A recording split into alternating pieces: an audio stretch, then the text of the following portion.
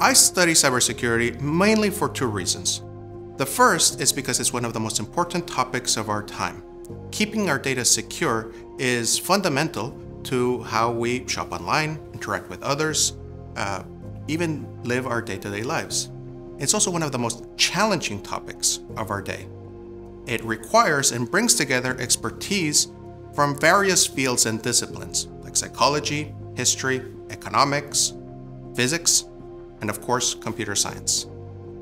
Hi, my name is Carlos Perez-Delgado, and I'm a lecturer in computer science. The way many people abstract or think of information is in a very abstract way, but the reality is that information has to be stored, it has to be represented. How? Well, in a physical medium. Usually in a classical computer, your iPhone, your PC, this information is stored as an electrical current. And that electrical current is either present, representing a 1, or not present, representing a 0. But we can represent information in other physical ways. And so that brings up the question.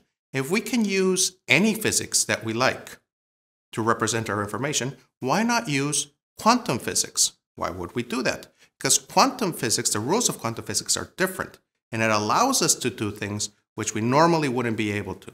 This allows us to create quantum computers that are much more efficient at solving problems, quantum communication devices that can keep our communication secret from eavesdroppers. It can create quantum sensors that are more sensitive and can discern objects that no other sensors can. Quantum imaging techniques that are more accurate, etc. Quantum theory tells us that information obeys very specific rules, and that allows us to create protocols, systems that would not normally be achievable through classical, what we would call classical means.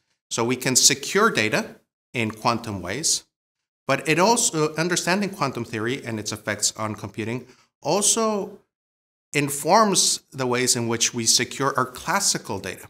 So if we know that our opponents, the people that want to take away our data or peek into our secrets, have access to quantum computers, then that means that we have to take special measures that we wouldn't have to take otherwise in order to secure that data.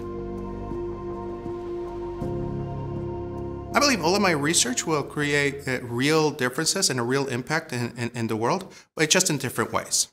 My work that has a potential to have a more direct and immediate impact on the world is my work into the security of blockchains and cryptocurrencies, specifically when they are under attack by potentially quantum agents.